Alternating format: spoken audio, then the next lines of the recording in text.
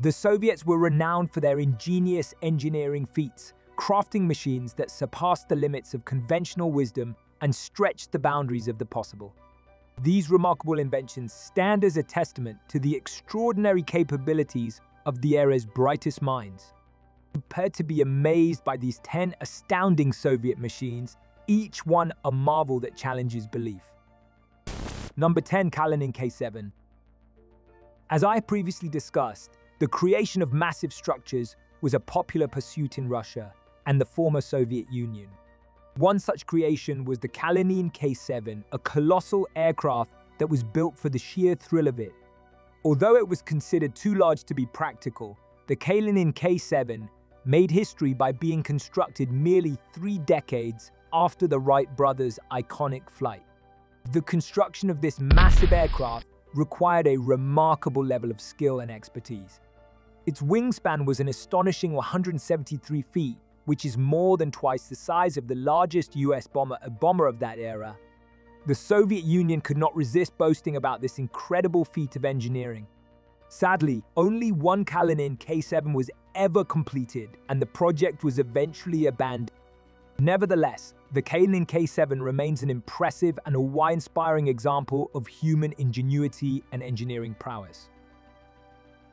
Number 9. Zveno Project. The Zveno Project was yet another ambitious one by the Soviet Union, one that had both success and failure. The basics of things were that this was a massive airplane that would be able to carry 2 to 5 smaller airplanes on it. The host would be the workhorse, if you will, and get them far beyond the range of other smaller fighters. Then the parasites on top of it would be able to launch when needed, either to protect the mothership or go off and do their own mission. It looks and sounds ludicrous, but it did work in practice. There was a successful tryout of this configuration, and it was completed. Granted, it was not the smoothest thing ever, but it did work. However, the project was later abandoned, and different methods of doing group launches were figured out by the Soviets and others later on. Number 8. The Sukhoi T-4. As someone once said, a smart person borrows an idea, while a wise person steals it. Thomas Edison was a firm believer in this ideology. However, the discussion today is not about Edison, but the Cold War. During the Cold War, the United States and the USSR stole ideas from each other to take advantage of what the other already had and potentially improve upon it right under their noses. The USSR aimed to top the XB-70 that the United States already had and came up with the Sukhoi T-4 program. The ambitious and immensely expensive program was designed to provide an aircraft capable of achieving a Mach 3, almost 2,000 miles per hour.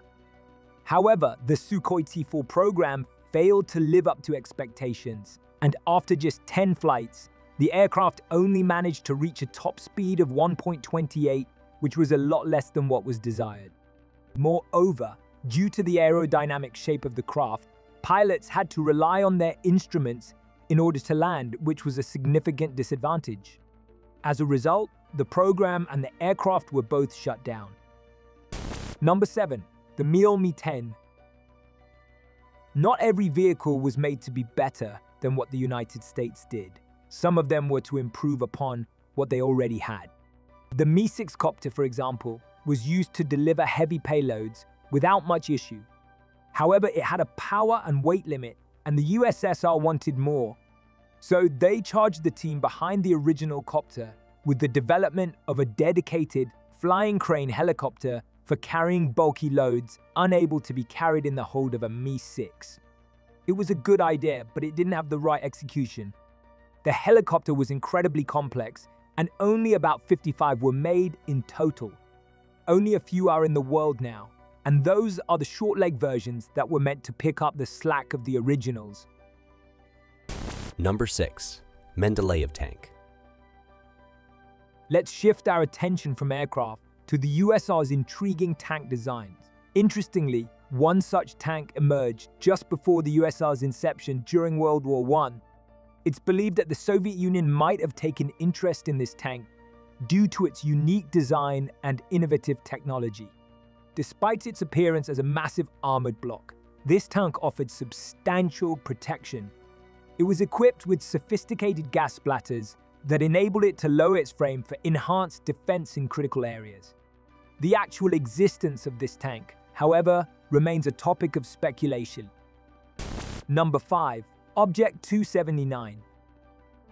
Not surprisingly, the Soviet Union tried to make weapons and vehicles that could overpower their opponents in various ways, and Object 279 would become one example of that.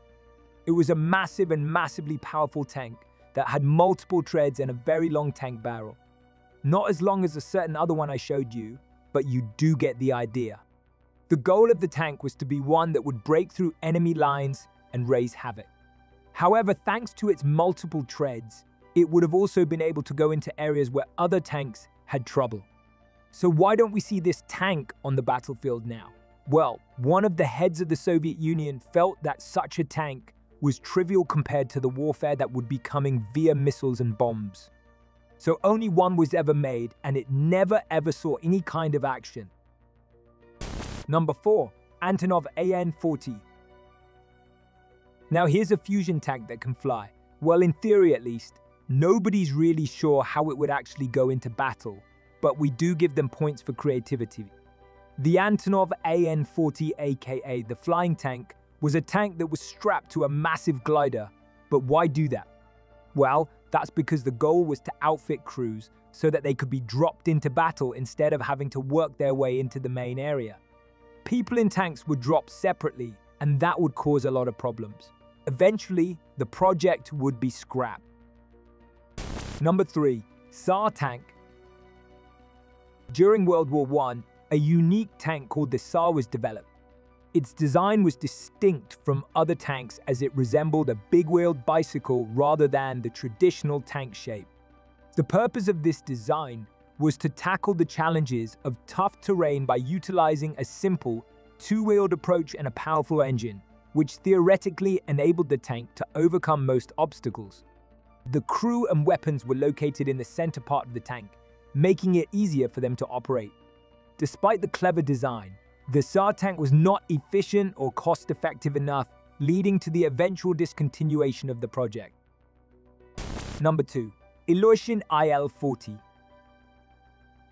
The Ilyushin IL-40 is the next stop on this tour, and it was another unique creation by the Soviets. Those who designed it were aiming at creating a jet engine ground attack aircraft that could significantly outperform slower piston engine aircraft. But if you're wondering if that nose has a problem, well, you'd be right.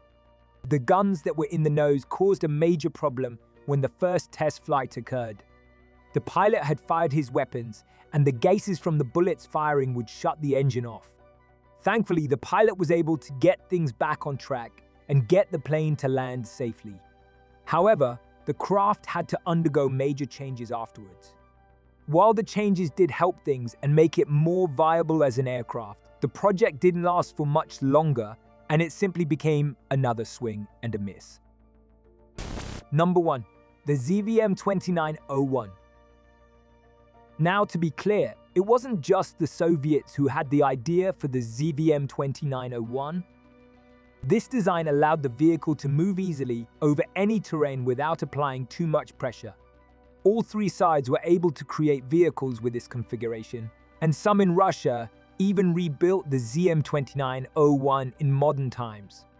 However, the top speeds of these vehicles were very slow, with some only reaching 4 miles per hour. As a result, many nations felt that it wasn't worth investing in them. That's all for now about the Soviet Union and their unique vehicles. Were you surprised by any of these remarkable machines? And which one do you think was the craziest? Perhaps there are other vehicles that belong on this list. Let me know your thoughts in the comments section below. Be sure to check out the other cool things on the screen, and I'll see you next time.